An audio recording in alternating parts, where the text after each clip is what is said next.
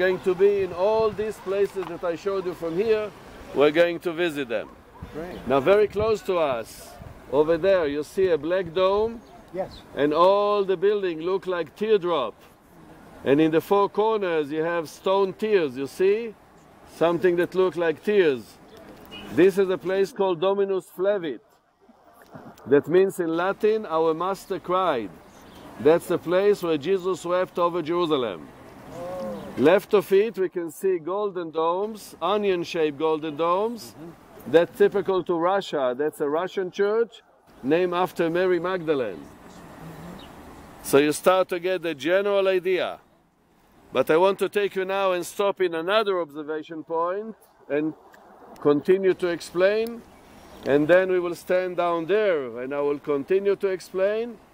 And I hope that at the end of the tour, each and every one of you will be able to give a lecture about Jerusalem.